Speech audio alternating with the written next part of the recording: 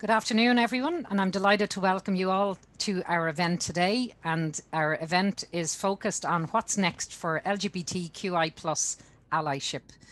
Can I remind people, if you are going to tweet today, can you please use the hashtags? So hashtag LGBTQI plus allyship. So that would be great. Thank you. So the purpose of today's session is to take an intersectional view of the challenges for the LGBTQI plus community and examine areas of support that can be considered more widely in the workplace and in particular in society. So many strides have been made in terms of progress for the LGBTQI plus community in the past number of years. The biggest, of course, has been the outcome of the marriage equality referendum, but there also continues to be greater focus on allyship in the workplace. And there's been a rise in the number of LGBTQI plus employee resource groups who drive the activity, run events, and implement positive, inclusive change for colleagues. With many organisations supporting their employees with campaigns at certain times of the year, such as Pride, which we know is really important for us to keep on the map each year. But we also recognise, and in particular what you're going to hear about today, is some of the work that is taking place with the wider community. And that's really what we wanted to bring to you today. So we need to consider what else organisations can do to provide support out in and outside the workplace. And it's also important to consider effective actions that can build a sense of belonging for everyone. And we're delighted to have three guests today to join our discussion who bring really interesting research, perspectives and insights to this space. So the first person I'd like to introduce you to and welcome is Dr. Tanya Mhuirthile, who is Assistant Professor in Law in the School of Law and Government here at DCU. Her research interrogates the interaction between the body and law and draws on human rights law, medical law, law and gender theory, and feminist jurisprudence. She has advised government ministers, public representatives, civil and public servants, and many NGOs nationally and internationally on drafting of legislation and the development of public policy in relation to her area of interest. And in 2017, November 2017, Tanya was appointed to the Gender Recognition Act Review Group by Minister Regina Doherty. Tanya is the principal investigator on the IRC funded project, Lay and Professional Knowledge to Enable Development of Appropriate Law and Policy, and the DCU lead on the MSCA ITN project INIA Intersex, New Interdisciplinary Approaches, funded by the European Commission. And then our next speaker is Dr. Mel Duffy, who is Assistant Professor in Sociology and Sexuality Studies in the School of Nursing, Psychotherapy and Community Health here at DCU. She teaches courses in sociology and sexuality studies at both undergraduate and graduate level. After completing her PhD in DCU in 2018, she has pursued an active research program in qualitative research with a particular focus on hermeneutic phenomenology. Her work focuses on LGBTQI plus experiences of living their lives in the world they find themselves in, writing and presenting on lesbian health and healthcare, coming out, relationships and sexuality education, disability, identity, residential care and experiences of health outcomes. She holds a BA and an MA by research from the National University of Ireland, Maynooth, and a PhD from Dublin City University. Welcome, Mel. And our third panelist today is Dermot McCarthy. So Dermot is a psychotherapist and an accredited member of the Irish Association for Counselling and Psychotherapy. He has over 20 years experience as an accountant and nearly 10 years experience both professionally and personally in relation to therapy. In 2018, he set up his own therapy practice, Inner Voice, which is now part of Under the Rainbow. Dermot is a practicing therapist and currently CFO for Under the Rainbow. In his role as therapist, he primarily deals in a variety of areas, including mental health, sexuality, and men's health. And in his spare time, he's a keen runner. And to date, he has completed 4 Dublin City Marathons. Well done on that one, Dermot. He's a member of the Dublin Frontrunners AC, and he's an active member of Sporting Pride, which hopefully we'll be hearing some more about that today. And he's also treasurer for the committee. Sporting Pride's goal is to involve more LGBTQI plus participants in sport and thus improving the mental health fitness of the Irish LGBTQI plus community. So welcome all. I'm really looking forward to our discussion today, and no doubt it's going to be lively. I may not get a word in again, so I'll make the most of it now. And first now, I'm going to hand you over to Dr. Tanya Mhuirthile, who will set the scene for the LGBTQI plus community across the globe. And Tanya will talk about terminology and provide an overview of the challenges and barriers facing the intersex community. So thank you, Tanya. Thank you, Sandra, and thank you so much for the invitation to be here today and to be part of this event. I'm really honoured. I'm trying to work out how to send a message. Here we go, all panellists and attendees. So I've just plonked something there in the chat because often the first thing that people ask is what comes after the plus, right?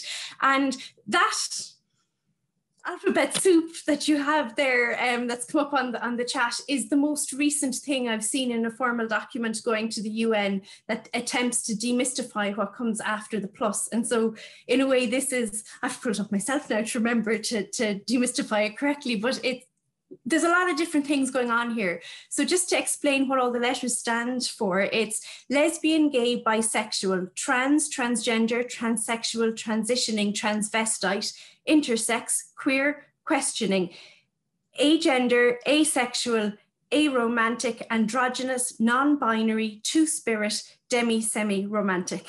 So I heave a sigh of relief that I got through all of that without missing one.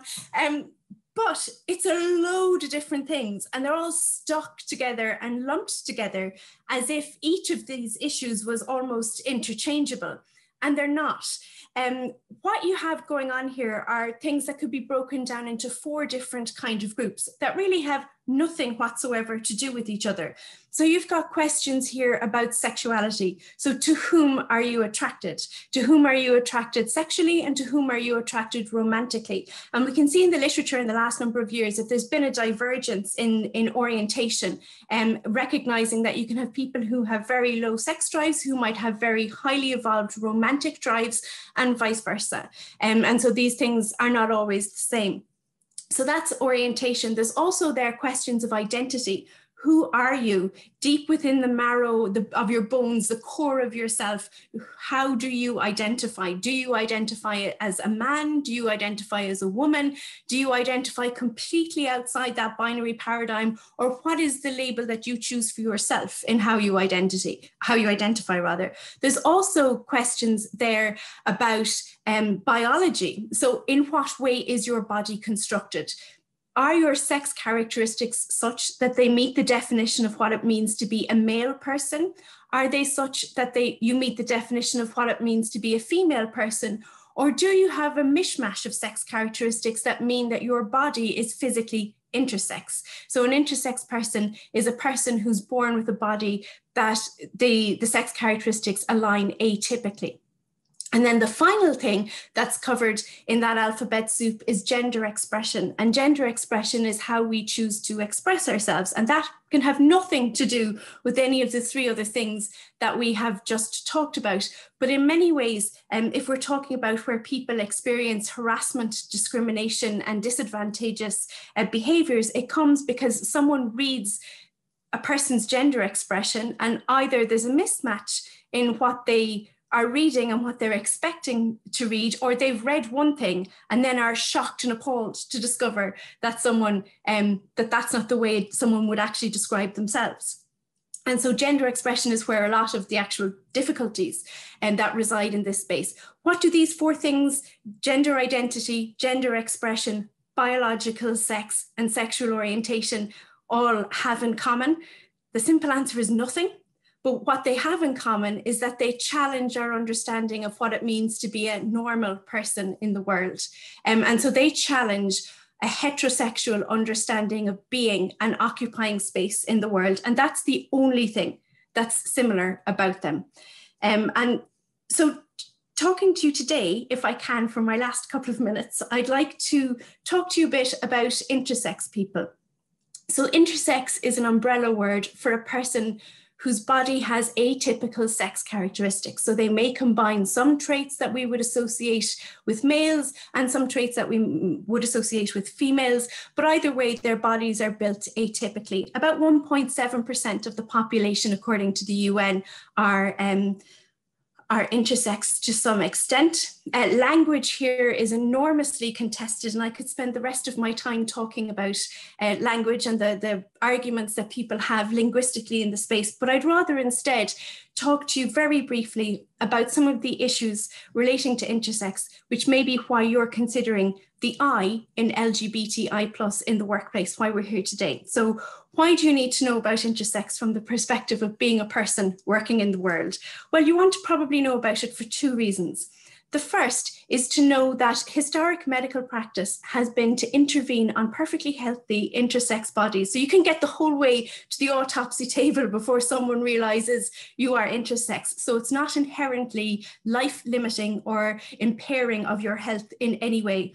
But in the 20th century, practices emerged in medicine to resculpt and recreate intersex bodies along more apparently male or female lines. The key here is that these were predominantly cosmetic interventions, not anything to do with preserving life.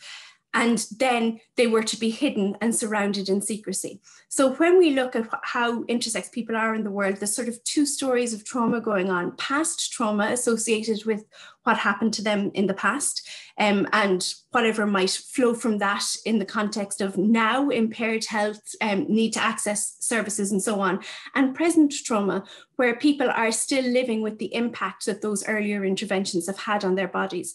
From an employer's perspective, this may mean that someone has a difficulty holding down a full-time job. Someone may need to access medical support on a relatively regular basis. You may be well able to hold down a full-time job, but you may have to go for quite intense operations every 18 months or 2 years, or whatever, relatively regularly, which will necessitate 6 to 8 weeks of being out of work at a time.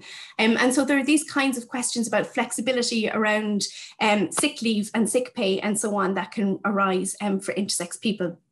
The other reason that I take this opportunity to tell you about it is nobody knows about intersex. Based on the last census, the number of intersex people we have is roughly the equivalent to the number of people who were living in Carlow on the night, or who were in Carlow on the night that the census was done. So that's a lot of people who are potentially intersex in Ireland, and we know nothing about it. And every time a baby is born where there are clearly ambiguous genitalia, and that's only about 1 in 2,000 cases, it's viewed as an emergency. And that's what justifies the medical interventions, which leads to this life of trauma that we've just touched on here today. So what I think would be wonderful is if everybody spoke to 2 people about what intersex is and said, do you know that this exists and that this is a thing? If you all found out a little bit about it by looking it up online and went for coffee virtually with 2 people, and while wearing your face cloth, explained to them what this was. And if those 2 people told 2 people, we would know more about it as a society, as a culture. We would be more accepting of intersex people. The need for doing the surgeries would hopefully alleviate, and that then would resolve some of the employment issues that can arise for intersex people. And I'm sure there'll be loads of questions, but I'll leave it there so that Mel and Dermot can make their first statements. Thank you. Thank you, Tanya. And you reminded me when you were going through your letters there of the genderbread diagram you have, which is absolutely fantastic. And I think if people could look that up, or maybe we could share it, because I think if it was something that you were going to bring back into the workplace to just kind of describe what you had talked through, I think that would be a really good a good visual, I think, to start with. It's been upgraded to the gender unicorn, but I'll find I didn't know that. So maybe we can share the gender unicorn. But just to say, I'm hoping, Tanya, that's it. You made some really good points there around work flexibility and what's required. And I know was very appreciative of your support as we put our policies and practices in place within DCU. So we might be able to get to cover off some more of that on the panel. Thank you, Tanya. So now I'm going to turn to Dr. Mel Duffy, who's going to take us through the barriers that exist for the LGBTQI+ community when it comes to healthcare and providing a next of kin. And Mel will also take us through the sense of isolation for many people in the older LGBTQI plus community. And I know she is very active in her research in this area. And can I just say, please feel free to submit any questions you might have for Tanya or for Mel or for Dermot. And hopefully I'll have time to put them to the panel then when we move to the panel discussion. So over to you, Mel. Thank you. You're on mute there. Now, there you go. Isn't everybody was delighted I was on mute. Telling me I have to unmute myself might be a bit of a challenge. Can I just say, when you actually asked me to do this and you had put in about older members, I wondered, was it because of what had happened to COVID and I eventually had to abandon the fact of trying to look youthful and acknowledge my birth cert. So I thought, were you trying to say something to me and trying to get me to come to terms with it? So in that way, then this is my coming to terms with my aging self. When you talk about invisibility, I actually want to link in with something that Tanya said, which I think is really important. For those who are heterosexual in the world, the one thing you never have to do is say, I am heterosexual. But for those of us who are not heterosexual, we spend our lives, the first part of our lives, trying to figure out why we're different, trying to figure out why, you know, you have an aunt who comes along and says to you, or an uncle who comes along and says to you, have you got a boyfriend? And you're going, yeah, sure, I was playing with Paddy the other day. And like, yeah, okay, it was in the boxing ring and okay, he got floored and they couldn't count him out. So that's fine. But I wasn't meant to be playing with Paddy in that way. And people had a problem with me. And then as I got older, I kind of was wondering, what is the problem with me that Paddy wasn't somebody I was interested in? And it is that notion of how to come to yourself that has become hugely problematic for men and women who are different, who identify as being different within a society that doesn't allow us to be different. And we are constantly barraged by the heterosexual world and how the heterosexual world operates. So how do we fit? Well, education doesn't enable us. And, you know, we have now wonderfully within second level, they do Pride Week. But my thing is, why are we doing Pride for one day? Why are we interested in wheeling out a diverse for one day or 1 week? And we're looking around and saying, look at, there you go, we've got queers, aren't we wonderful? No, you're not. You didn't know you had queers, not unless we tell you you have queers. But my problem is that I'm not queer for a day or an hour or a minute. I'm queer from the moment of birth till hopefully they'll queer me into some kind of a grave or an urn, depending how people feel about me when I get to that end. And the problem is invisibility. Nobody knows who I am until I tell you. And that is the other problem, because why should I have to tell you? Why should I move into a space that's foreign to me, a space that alienates me, a space that silences me? And I know some people would find that very difficult to realize I can be silent, but I can be silent. I can be silent about, what did I do for the weekend? Did you go to the film? Who did you take? Why did you take them? Can I tell you about, you know, myself? And it reminds me of, I did my PhD on lesbian health. I met this most wonderful woman in Ireland who was a nurse, absolutely incredible woman. She never worked during the day. She worked night shift all the time. Why? Because she not only worked night shift, she also worked as being the loose person who filled in. So she never got to know anybody. She never stayed in one ward for any period of time. She never had to say who she was. She said she was tired of listening to the young ones talking about getting married or meeting somebody, then they got married. So we're going to make it totally heterosexual normativity. They got married. Then they got pregnant. Then they had babies. Then the babies went to school. Then the babies became teenagers. Then they started going to college. So now our heterosexual couple is beginning to, during that period, they put on extensions. They went on holiday. And she never felt part of it. And what she said she became was a good listener. Because a good listener invites conversations, but it's away from the self. And that's what happens in a workplace where you're alienated. Now, I know what it was said earlier by Sandra, that May 2015 was meant to be a celebration.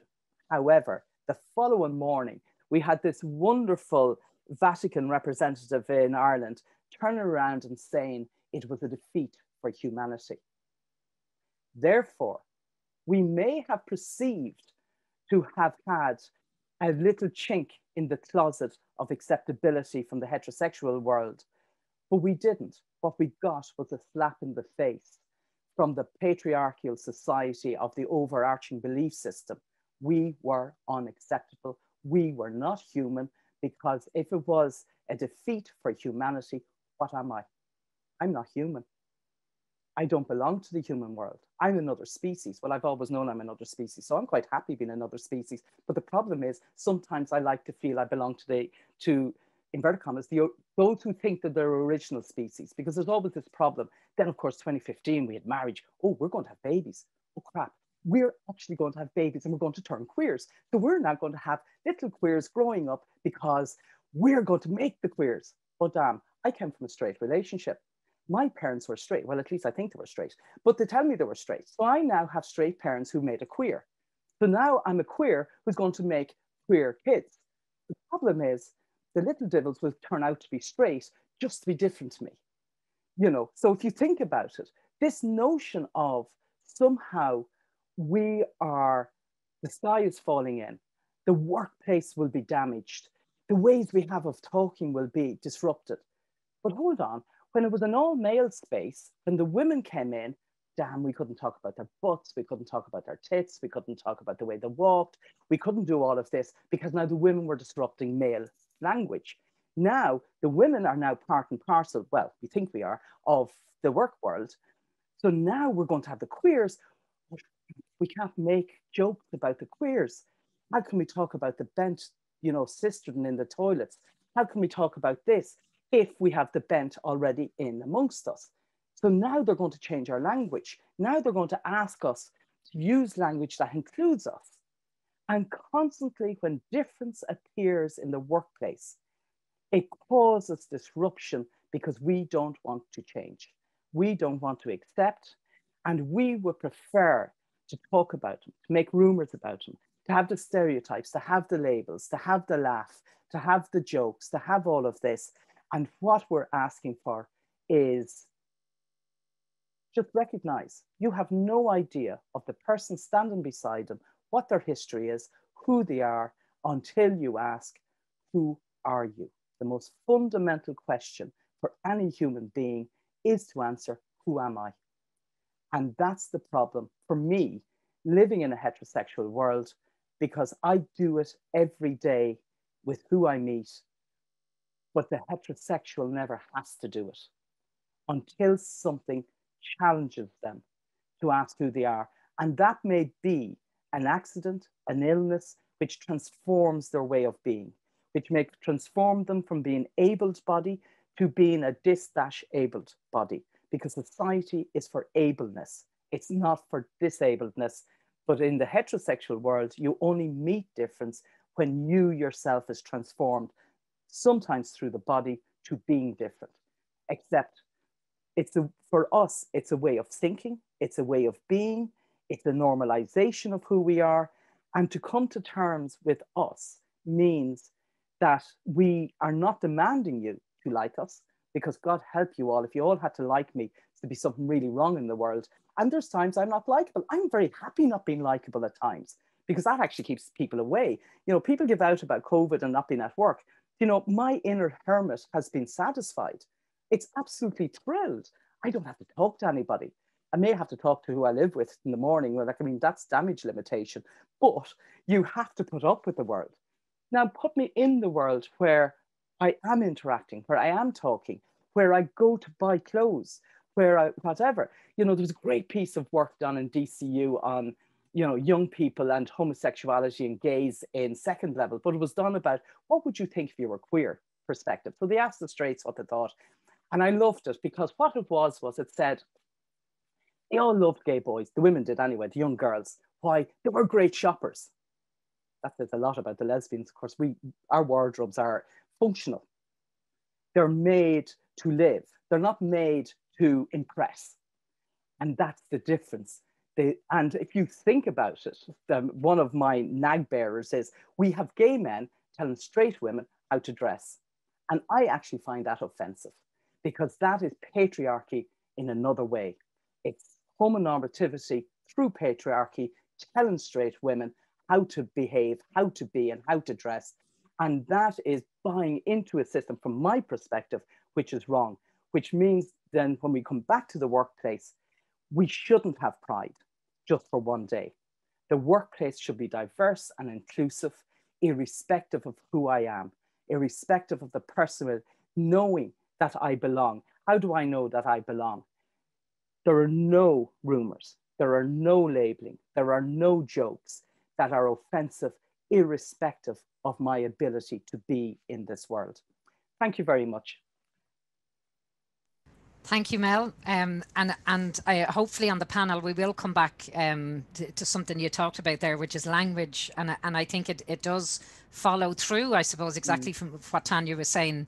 And I think that that's an important part of the work that needs to be done, is that normalization of the language and kind of getting it out on the table there, so it's not avoided. Certainly in the work, in my work, in all the aspects of diversity and inclusion, the biggest challenge is the language, is how can we create the narrative and create a space where people can become curious and respectfully engage and ask the questions that they need to be informed. And once they're informed, it means then they can start to engage with the topic and I suppose broaden their thinking. So language is absolutely critically important. So I'm glad now that both of you have brought that up, because we will come back to it. And thanks for that, Mel. So now, Dermot, welcome. Thank you. We officially will start the panel now. Please feel free to submit any questions you might have. Don't be shy. I don't see any questions in yet. Please submit the questions, and definitely I will have the opportunity to put them to the panel. So Dermot, we've heard some really interesting and very powerful insights from Mel and Tanya. And I just, from your own perspective, I suppose, how does this resonate with the work that you're doing and the team, not just yourself, I know, but the team in Under the Rainbow? Absolutely. First of all, I love the passion from both my fellow panelists, because we in Under the Rainbow are equally as passionate about it. Because I was just taking notes, little bullet points, and yes. So if I focus first on Under the Rainbow, on the therapy side, even yesterday, I took a call from a gentleman way down in the country and was fearful of his life because he was afraid that he was trans, you know.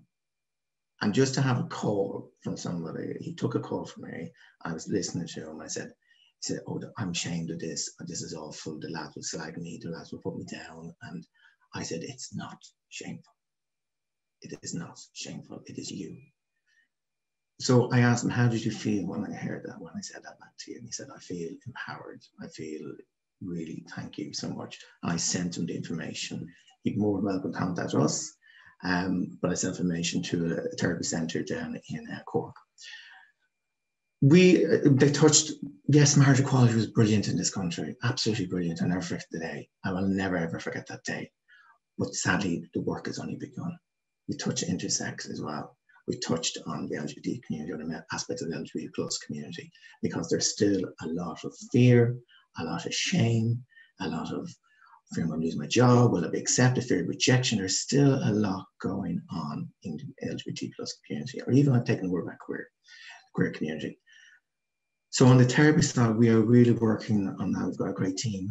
We've got excellent student therapists who joined as well. Our team's getting bigger and demand is out there for it. So we're definitely seeing that. It's the invisibility, it's the fear that people have. So they can come to us and talk about it. We in Under the Rainbow have an advantage because most of us come from the queer community. I am an openly gay man. I've come from the corporate world, so I know exactly what it's like, you know. So I have that. On the talk side, on the workshops that we do in Under the Rainbow, you mentioned language, and that is absolutely key. Language is, there's maybe a sense of confusion here at the moment. People are confused about, what will I ask? What name? What's that? Will I harm somebody? Well, like, I remember our first talk we did, and I'll never forget the question. The question is, I'm a heterosexual man. Will you be okay for me to go to Pride? And I was taken aback by that. I said, of course you do, absolutely. Because like, you're more than welcome to come and open, but I'm afraid that it's your day.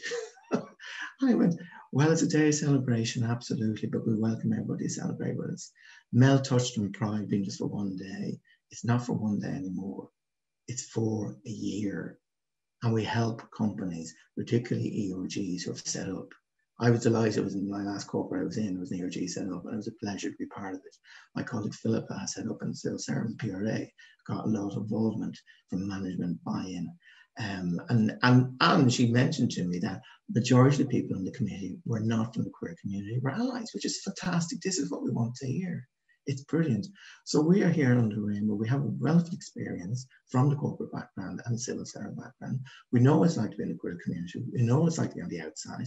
So we urge people out there listening, if they need any support, if you're an ERG, saying, no, we're there to provide a service for you because we know what it's like to be on the outside. We will help management, help them to understand. But having this is great to be part of it, because again, I'm passionate, and I'm passionate about this, that it's open discussion that we're having here right now. This is what needs to be done. Absolutely. And again, I would say that on the rainbow, we feel we're in between. It's people who management may be afraid of these questions to ask, and employees who are afraid to come out. So we can help companies, help your employees to come out, be who they are, help you understand who they are, and just companies will get a benefit. I used to be an accountant, so I have the finance background. There's a great business case for this. You know, if you look after your queer community, if you look after your queer employees, you'll reap benefits. And don't just, what do we say, Sandra, I first met you? Don't get a bus for Pride, and here we go. Yeah, great, brilliant, yay, you're brilliant. That's not. We've, we in the queer community have woken up to that. You know, thank you very much for doing that, brilliant. Thank you very much for doing that for the one day. But what will you do for the rest of the year for us? You know, what will you do for the rest of the year? Because it's still not easy to come out. It's still difficult to accept who you are. Mel mentioned banter. Banter. Watch your banter. Watch your language. You don't remember when I was in the last one of the corporates I was working with, Eurovision is a big thing for the gay community. You know, and it really is a big thing for everybody now, I'm finding, because people have a diverse background. But the degrading slagging that was going on, of contestants, you know, and it was great for me to have an ally on my right-hand side. She was a Canadian girl who grew up, and she asked me, Dermot, what's the big deal about being gay? What's the big deal? Because her parents had gay friends and everything else. But it was great for me back then to look at her, and she looked at me and went, like, you know, for God's, just let them off, you know. So we're seeing this in Under Rainbow. We're seeing this a lot. As I said, it's a lot of work still needs to be done, but definitely we have in the therapy centre absolutely support networks out there, and also we're helping ERGs and companies to understand and help them to appreciate their staff who are LGBT or queer identified. And I think that. Sorry, Mel, go ahead. You know, you reminded me of something. When you were talking about the corporate world in healthcare, I remember in about 2016, 2017, I went in for a procedure in a local hospital. Their system was straight. So we had marriage equality. We also had civil partnership. Now, I had been civilly partnered by that stage, and we hadn't decided to do the marriage before that. But, so they asked you, what's your name? What's your marital status? Who's the person? This is the Mexican. Who's the person? So I named her. No, it has to be a man, or it has to be whatever. The system couldn't, or we were married to that stage, so the system couldn't hack 2 women. And I turned around to her and I said, you know, the banter coming back, and I says, look, I'm really sorry if your computer is straight. You know, I mean, could we have, and then that's where I use bent and all this and the queer and the whole lot, and I'll use the language just of whatever. And the problem was she was embarrassed. Because this is what you do. And not knowing how to face somebody who doesn't belong to your world, but you need to care for them. Yes. And that's the problem. That is the problem. Because it is, you may be the receptionist on your company. So you may get somebody very flamboyant coming in the door. You can't turn around and say, hey, do you see your man? Professionalism means we treat each other as equals. Yes. We see each other. And to me, it's the seeing. Yes. You know, and not making assumptions about the seeing. You know, boys don't wear pink, but thank God for Toulouse. Their stripe is pink, you know. So I remember, you know, we happened to have two boys, buying one of the boys a pink shirt, and he went, I'm not wearing pink. And I said, so grand, meet you at the TV on Saturday. Sat him down, and I said, you think they're not boys? Well, I wear the shirt, okay, boom. And went off. It's this notion of colours, what belongs to whatever. Like my dad was brown and black, because that's what he grew up with. There was no colour for men. Yeah. Now there's colours. Sorry. Yeah. You're grand. And just picking up on something you said there, Mel, and I suppose it leads into what you were saying as well, Dermot, around, you know, and taking it into the workplace and about the system being straight. Like I remember a grad coming to me at one point in one of the companies I worked in to say that he had to draw boxes on the forms because he couldn't describe himself on the forms of, you know, of his partner and things like that. Yeah. And I see that there's a question in the chat around where do you start? You know, what's the starting point? And I think there's two key things I think that have come out. One is the language, so that educational piece, you know, creating spaces for people to ask the awkward questions that they don't want to ask, and having empathy and allowing people to, you know, meeting them where they're at and allowing people to explore things themselves. But the second thing is that getting the house in order, right? The straight computer, the straight policies, the systems and that. Tanya, I might go to you on that because I know you've done a lot of work with organizations in this space. And as I said, you've certainly worked with us in DCU and been a fantastic guidance for us as an employer and a university. But from your perspective, you know, where's the start? That's what some of the questions are coming in and are asking us. Well, I suppose there's a number of different ways to start, Sandra, depending on what it is you want to tackle first. Look, the forms should be a relatively easy thing. We tell the computer how to be smart. So reprogramming, like any big company has someone in there who can do IT stuff. And so reprogramming computers to stick in extra boxes should be a relatively easy thing. I mean, I'm seeing it coming on surveys more and more now. You know, the gender question is, are you, male? Actually, it's a sex question. It's not a gender question because people are using the words male and female and not man and woman. Are you male, female, other, prefer not to say? And those four options are kind of, I'm seeing them very regularly. There's a load of surveys going around about COVID at the moment, and I keep seeing those questions at the top of them. So including those kinds of boxes when you're doing your demographic information grabs, and then not putting that demographic information front and center on people's IDs, right? So a lovely change happened when we moved from the paper driving license to the plastic credit card side one, which is the gender marker, the MRF, disappeared off the card. Now it's still collected as demographic information in the background, but it's not put forward anymore because it's not relevant to how you engage with the state one way or the other. So if you're collecting the information, keep it rear of house and don't put it front of house. So don't put that kind of information on people's ID cards, and leave the space for people to be able to use the words that best describe them. And as a consensus emerges in the world as to what a third category should be, and language settles down on that, then maybe it become the norm that will be included. But I think an other box or prefer not to say is always a good idea to have. But once you have other, you're othering me. Why not have no male, no female, and ask the question, how would you describe yourself? That's a good, and then have someone at the input stage can put in what's in. Yeah. Absolutely. I agree, Mel, I absolutely agree with that because I got that experience working as a therapist, you know, and I had a trans client who actually challenged me about the option, you know, and I just went, well, and sure, I'm at a stage now, take it out altogether.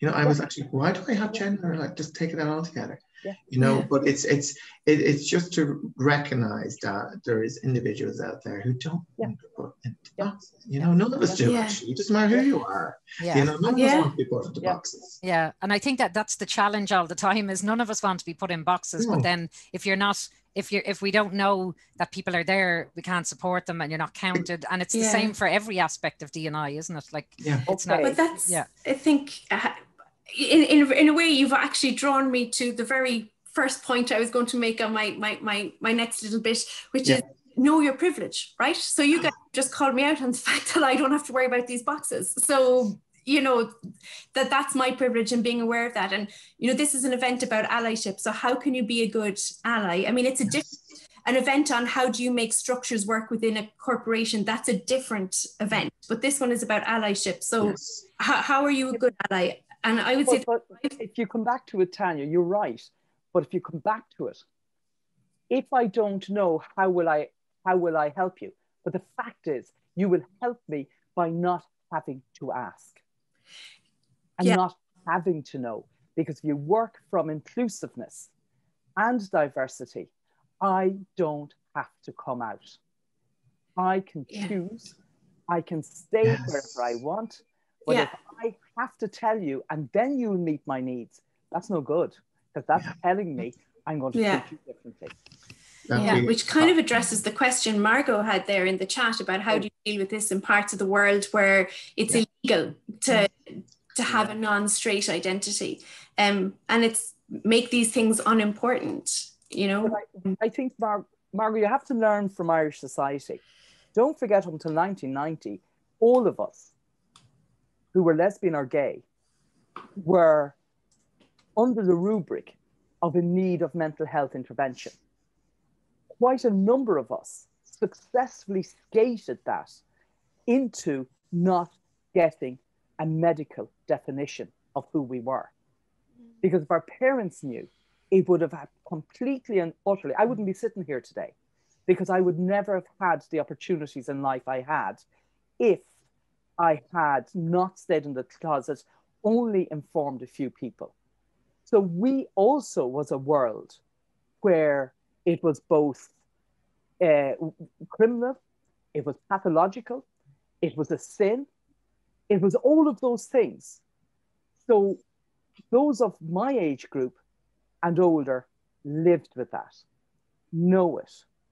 Our problem is, and I always jokingly, and Tanya, you know I do this, I jokingly talk about I have trust issues. It's not a joke. I actually do have trust issues because I have no idea who I can tell what to, and it's going to be safe. That's the problem. And Mel, do you mind if I bring you back just to something we were talking about actually before we started the webinar, and a question has come up about it, which is around using pronouns. Do you mind, just while I have you there, just to, because I think it does, like, again, a very practical thing, and something we need to consider in our workplace. Do you mind, just from your perspective, and I might ask Tanya then as well. From my perspective, I've taken the position of not using them, simply because one of my fears is that if I use pronouns, and I work in education, and I have students, and I have those because of programs I run who may be interested in taking my program. So if I use a pronoun, what am I saying? To some people, I'm saying inclusivity. To other people, I'm saying exclusion. So I would prefer people to feel that can come, and through talking to me, they may then ask if they wish. But I also want to be open to allow people who may have and may feel that they can't go there, they can't ask the question because they may have ideas about what it means, rightly or wrongly, to have your pronouns right there and center. So I've chosen not to allow those who may feel it's exclusionary to come forward. And I am out and open in the workplace, so therefore those who use them, I'm hoping will feel inclusion. Because ironically, Mel, that's why I use them. Yeah, because I'm a straight cis person. Yeah. And so you know, my story is that I'm one of those normal, ordinary people who's oppressing everybody, right? So we go through but the problem is, lives. though, Tanya, you think you're normal. Yeah. Well, that is true. I think I'm normal. I'm operating on the assumption. But I don't normally have them on my Zoom, actually. I only put them on that today because we were having the chat. But I do have them hidden in the bottom of my email.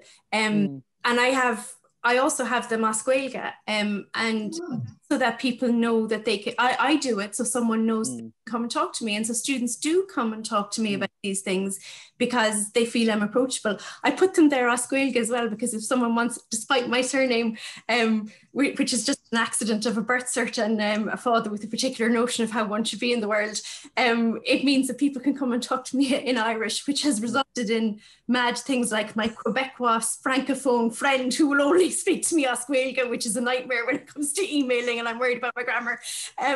But it's one of those things to kind of say I'm approachable if you want to talk about this. That's the message I try to send out. And I think and I think that there are two very great perspectives, you know, and again, talking about allyship, it's a great example and something that's definitely worth considering from an allyship perspective. Absolutely. Tanya, just while I have you there, can I just a question and something we wanted to get your perspective on.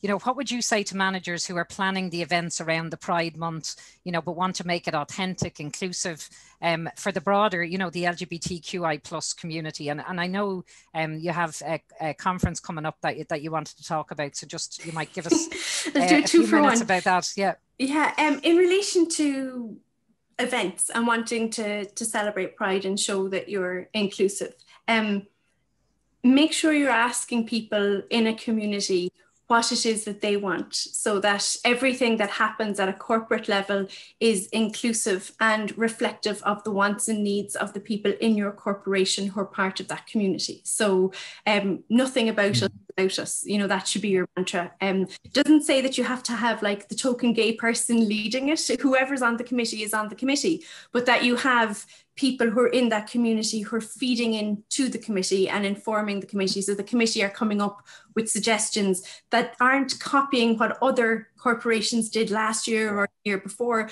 but is actually reflective of what members of the community want.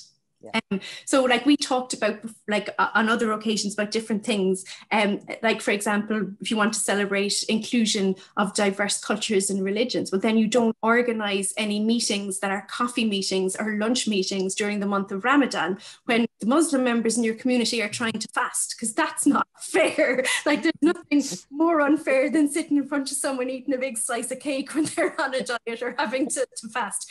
So to think about what interventions you're doing so that they're reflective of what the community would want, that would be the big sort of take home that I would say. The second thing that people can do is in a very nice way to speak up and not over. So don't speak for someone whose experience isn't yours. And this is something that I'm acutely aware of in all of my work, because as I said, I'm a white, straight, cis woman. And so I work on transgender issues and intersex issues, and that is not my story. And so I'm always very careful to make sure when speaking about it that I'm not speaking instead of a person from that community who can speak very well for themselves, or that what I'm doing when speaking is trying to open a door or create a platform rather than to take over and to grandstand. And the image I always have in my head for this, which tells you about when I grew up, is Take That, right? So if you think about Take That, the pop the people who kind of come to your mind are the three lads who did the solos, right? Gary, Robbie and Mark, and the two other tools in the back who are just like harmonizing and being good dancers, Jason and Howard. You want to be Howard. Jason has sodded off now and Howard is the last remaining background support guy in the band. You want to be a Howard, standing there doing your best to make Mark and Gary look amazing, but it's their show really and you're the one supporting them. So you want to be a Howard. That's how you want to be a good ally, helping and supporting people. In terms of the intersex thing, Mel and I are working on this project funded by the Irish Research Council called Mapping the Lived Experience of Intersex in Ireland. And as we know, there's as many intersex people in Ireland as there are people living in Carlow. So it turns out, and we know nothing about their stories. And so what we're doing with this project is trying to gather the stories of intersex people in Ireland so that there is a solid research base there to develop policies, guidelines and laws that are appropriate to help alleviate the trauma that I talked about. So we're having our big international conference on this next month. The tickets have gone on general sale today. I'm going to put the link in the chat. I'm being totally abused. Please do. And so they're very reasonably priced, and people are very welcome to come along. And the leading academics and activists and advocates for intersex all around the world are going to be presenting at this. So it's a mixture of an academic conference, an activist conference, but it's also a safe space because there's going to be a lot of intersex people who share their stories about what their lives are like and the challenges that they have faced. Can I just disrupt you for 1 second? Can I just say to you, as a person from Carlow, quite a number of us have actually found the roads out of Carlow. So you'd want to re-examine our population rate down there. Well, it's based on the last census. Yeah, exactly. The next census is that nobody will be saying they're from Carlow. But can I just say, when you say about allyship, the one thing that can be done for inclusivity is, I remember going out to a nursing home and they were saying, well, how can we be inclusive? You could be inclusive by symbols. If you have symbols on the wall, like triangles, like I remember this nursing home, it was brilliant. They had this absolutely, it was just fabulous what they had done on the walls. And I turned around and I said, here, throw in a rainbow ball in there that the cat is playing with. You know, they had all the flags of Europe. I said, here, stick in a rainbow flag in the middle of it. You know, because you have the European flag and then you have all the flags of Europe. So you stick in the rainbow. It's just symbol. Inclusion doesn't have to be in your face. It can be subtle. Those lovely little subtle inclusive images that you know you feel safe, that you know that this is a safe space, that you know that, you know, that you belong. The other thing which I really want to say is, this all sounds able-bodied. To be inclusive of members of the community who are disabled. They too, they can feel far more excluded than the able-bodied. The other thing is, I'd like to get back to what Margot was talking about, and that's the symbolism really of in cultures where you cannot say who you are, is create the spaces where the symbols of exclusion, whether they're symbols of disability, whether they're symbols of ableness, whether they're symbols of deafness, include all the symbols. And that just creates a different way. Because if you just include the queer symbols, it's actually pointing towards something. So you have to be careful between focusing on something and actually including something. So, you know, throw up the arrays, just put things in. You know, simple things, actually, I think, which really works. Doors don't have to be white, but we have this thing about white blooming doors, no matter where you go. In your corridors, have the doors, but have them with the colour of pride. Start with the colours and work the whole way down. And there's your symbol of inclusion. It is not in your face, it is subtle, and those who understand pick it up. Yeah, and Mel, just some of the companies I've worked for, that their policy has been, you know, no matter what environment we're operating in, when you're in our company and you're inside our doors, these are our values and this is how we do things. So I think that that's a really good point you make. So yeah, it's subtle, you know, it's rather than shouting it, you know, because then, and there's a risk then of shouting it as well, that you might be kind of exposing somebody, which is not good. Absolutely, you know? Subtle is good, because I'm really we could talk all day. Yeah, and Dermot, I had a question for you, and I know we're shifting now to something different. But I had a question for you around, you know, sport without labels, right? Which is really, really important, and I know it's something you're very passionate about, and your organisation is very passionate about. Would you talk to us just a little bit about that and your work in that space? Yeah, like, first of all, like, as I said, I'm an avid runner, absolutely, and I benefit so much from going to an LGBT club, absolutely brilliant for my mental health and accepting who I am. So that's it. Equally, when I went to the Gay Games with Philip Ryder, who's listening here, a group of us got together and started Sport and Pride. So the aim is to get our Ireland to be the most diverse sporting organisation or sport field ever. That's going to take a while. You were asking how we're going to get there. Well, we start now. Even companies or people can reach out or whatever. For example, Athletics Ireland did an Eventbrite with us, and talked about certain things, whether that have runner, Aoife Cook was great, we had GA players, everything else. So it's making more people who are identified as queer more visible. That is what that is what we're doing. So at the moment, we do need the labels and stuff like that, but eventually we come to a stage when the person is a good runner, a good footballer, it doesn't matter if they're trans or whatever, that's what we're planning to do. So having these open discussions, like today, like we're doing here, this is where we start. We've told people ask, where do you start? Will you reach out to us here, all of us? Reach out for advice, exactly. Where do I start? Simply as you start with the first question, like, where do I go? Like with Sport and Private Plan, definitely our goal is definitely to have a list, which we do, have a list of clubs who identify who are LGBT plus. Because many people don't even know Dublin front runners exist, corporate front runners, clubs around the country. So it's really, we're a starting point, like people out there who are still, as I said, struggling, and sport is wonderful to have with mental health. So it's a great vehicle to have in Sport and Private is a list of clubs, and somebody can go, there you go, okay, I'm gay, I want to play football, I want to do something because I'm not aware of it. It's open discussions, I say, starting here.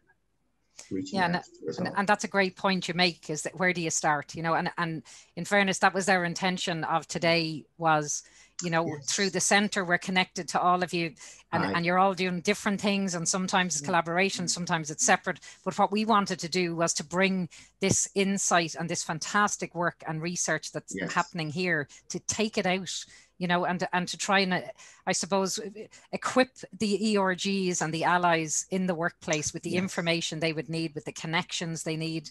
And just on that point, Tanya, so the research... Before you go, though, add to that, we're talking about people who work. We're not talking about people who are moving out of work. So we do need people to think about retirement. And that's for a majority of people in the community. Work was their identity. And once you leave work, who are you? Sorry, I just want it was just one thing to say, because I don't want to miss something that for me is going to be extremely important, which is the research project that is happening on the back of the conference, Tanya and Mel, because I know for me, I see that as going to be the shift and that will start the conversation, and I don't want that to be a missed opportunity. So if there's people who, for example, who can't maybe make it to the conference, will there be an opportunity for them to engage in the research that that's taking place at the moment? So we're open to, and we're gathering stories from Irish intersex people with variations in their sex characteristics, people with disorders or divergences of sexual development, whatever your preferred phrase is. We're gathering their stories, and we're doing that in a number of different ways. So we've a live online survey that's anonymous. It is very long, and I know that, and so we're very grateful to everyone who has filled it in, but we're trying to understand the whole of people's lives. So we don't just ask about medicine, but we also ask about school and work and your personal life. So it's quite a long survey. So you can find that on our project website, which is dcu.ie/intersex. You can get the link there to the survey. Also through that, you can find out about our interviews. So we're looking to speak with 3 types of people. So intersex people, their families, and the healthcare professionals who support them and treat them. So those are the groups of people we're looking to speak to. And so if you fall within one of those categories and you'd like to share your story with us so that we can help to build an understanding of intersex experience in Ireland, that would be wonderful, and we'd love to hear from you. So dcu.ie/intersex. Thank you, Tanya. And Dermot, we've about 30 seconds left. How can people get in contact with Under the Rainbow and the fantastic work you're doing there? How can they get in contact with Sporting Pride? We're undertherainbow.ie is our website for Under the Rainbow. You can contact us directly there, and we have a website as well, sportingpride.ie. And both organisations are all over social media, right? So you can see it's there. So reach out. It always starts. I can remember when I started my journey to reach out for help, to accept who I was. So that's where you start. So undertherainbow.ie for help, for talks, and for therapy, and Sporting Pride for sporting features. Brilliant. Okay, I'm going to finish up now. We could go on, for we know this, and I have to say it's been very enjoyable. You're three fantastic panelists, so I was really looking forward to today, and I have enjoyed every minute of it. And can I say that it's the start of a conversation? Yes. Okay, so and that's what I'd like, is that it is the start of a conversation. Feel free to reach out to us. And you know, if it is a case of we might do something again later in the year and follow on from the conference, we can do that. So Tanya, thank you. Mel, thank you. Great, it was a pleasure having you today. And Dermot, thank you. And we look forward to speaking to you again soon. Thank you all. Enjoy the rest of the day.